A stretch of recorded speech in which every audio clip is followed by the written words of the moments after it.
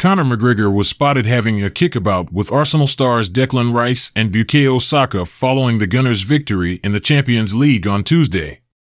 Arsenal enjoyed an impressive 2-0 victory over French champions Paris Saint-Germain with Kai Havertz and Saka on target.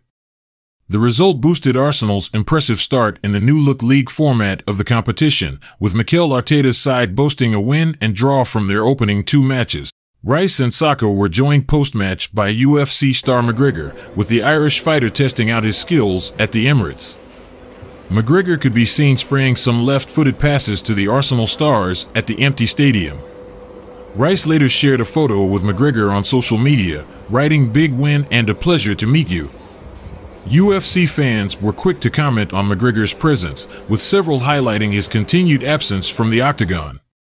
The UFC superstar last fought in July 2021, losing to Dustin Poirier in his trilogy bout at UFC 264 and suffering a broken leg.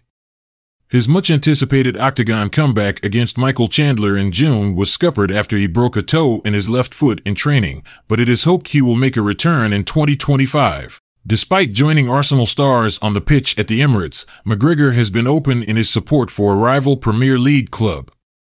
Speaking to FIFA in 2021, McGregor confirmed he is a Manchester United fan, highlighting their former Irish stars Dennis Irwin and Roy Keane as key influences behind his decision. "I was more a player than a watcher back then, but Manchester United was my team," McGregor said.